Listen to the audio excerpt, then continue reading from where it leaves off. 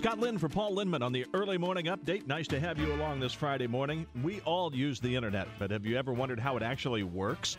My next guest is Andrew Blum, who writes for Wired magazine, so I guess it was natural for him to want to see the inner workings of the so-called information superhighway. He takes us inside the internet in his new book, Tubes, A Journey to the Center of the Internet. Andrew, welcome to KEX. What made you decide to tackle this project? It's interesting. I was writing a lot about architecture, about buildings, but somehow that meant I was spending all day in front of my laptop, and then I was getting up at the end of the day and looking at this cell phone screen in my pocket. And then something strange happened. My internet home broke, and the guy came to fix it, and he sort of followed the wire from behind the couch out to behind my building, and there was a squirrel running across it. And he said, "I think a squirrel is chewing on your internet." And I figured if a squirrel could chew on that piece of the internet, there must be other pieces squirrels could chew on. There must be something out there. So I started to think about following the wire, kind of yanking it from the wall to see where it would go. And where did it go? The internet's a network of networks, right? And so they have to connect to each other somewhere. And it turns out that there are only about a dozen buildings in the world that are by far the most important places where the networks connect to each other. There's a kind of second tier of places. Actually, Portland has a very important one, the Pittock Building downtown. That's filled with networks connecting to each other. So that's one piece of it. And the other piece of it is where data is stored, these massive data centers, of which Oregon has quite a few. You point out that cloud that we've heard so much about isn't a cloud at all.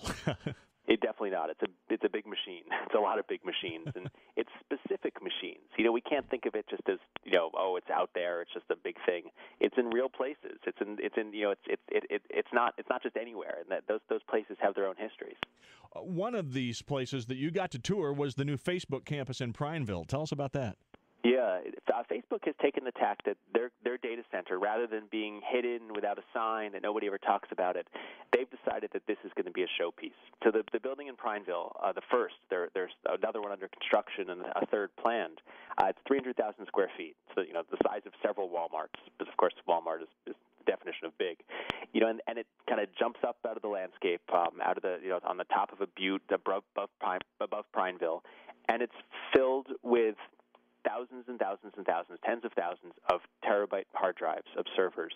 And when you walk through the aisles, it's like walking through the stacks of a library. And each hard drive has a blue light.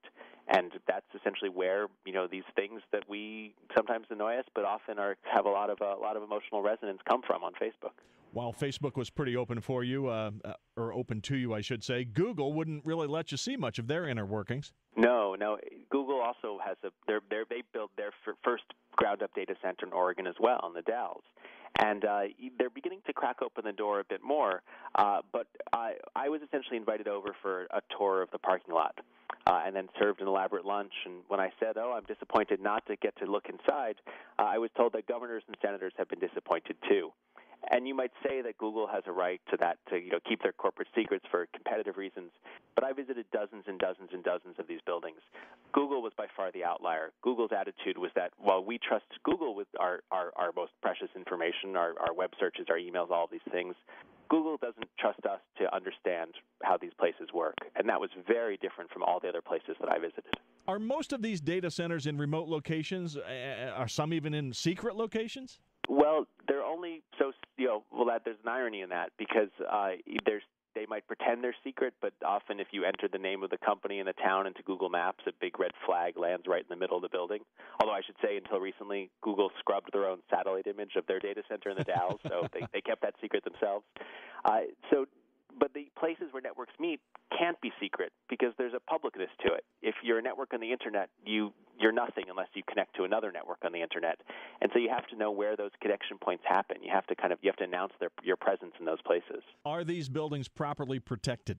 They are properly protected for the most part.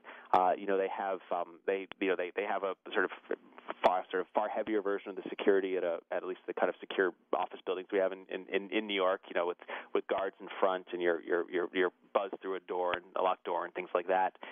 And they're also protected just by their scale. These are often quite big buildings, and the mesh of networks itself provides a lot of safety, a lot of redundancy. So it's unlikely anything would happen to a building as a whole. And because it's all about many networks connecting to many other networks, that helps a lot to keep things going. Andrew Blum, author of Tubes, A Journey to the Center of the Internet. Andrew, thanks for speaking with us this morning. Thanks. Thanks for having me.